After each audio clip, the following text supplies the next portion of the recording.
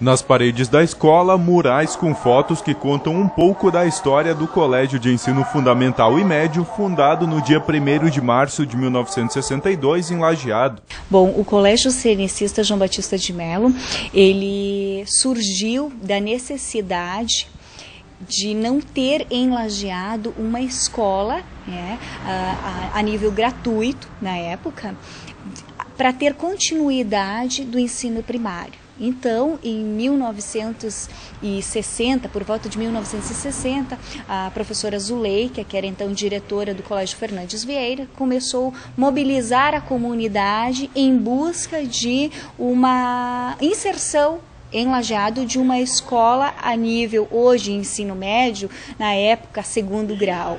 Com direito a parabéns, balões e alegria, o Colégio Cenecista João Batista de Mello comemora hoje 50 anos de história. Para marcar essa data, comemorações e homenagens marcaram o dia no Mellinho, como é popularmente chamado, e essas comemorações devem seguir ao longo desse mês.